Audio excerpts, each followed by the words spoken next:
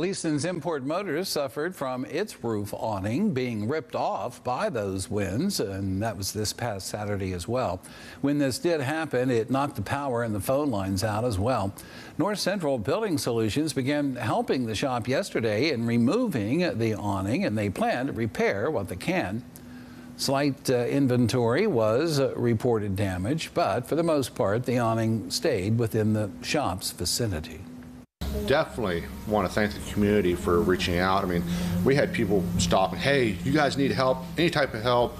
They were awesome. The community's been great. We're doing really good and everything. I just want to thank everybody for stopping and saying, hey, can we help? As of right now, the sales and parts shop is closed until the power is restored, which could take up to 72 hours. However, the servicing department still open during the regular hours.